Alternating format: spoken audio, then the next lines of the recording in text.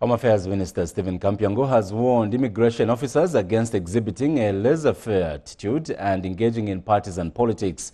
Mr. Kampyongo says he will not tolerate officers who are lazy, unproductive, and those who engage in active politics.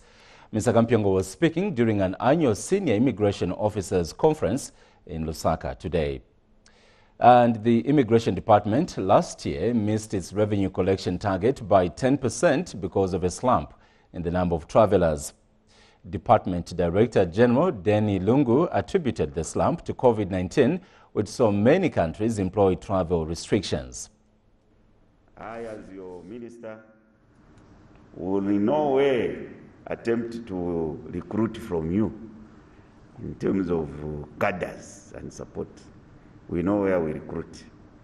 Yours will still remain a noble cause of serving citizens, regardless of their status and regardless of their color, creed, or indeed their social being. We will also not tolerate officers who involve themselves in partisan politics, especially this year. It will be a very interesting year as we head to the general elections. So it is important that you all remain impartial, professional, and non-partisan. Guest of honor, sir, because of your timely intervention for the very first time in the history of the department, all the 98 stations have got vehicles.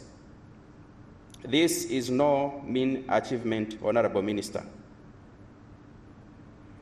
This gesture has boosted the morale of my officers, and the best way we can show our gratefulness is by putting in our best to achieve operational outcomes expected of us by the government and the people of Zambia.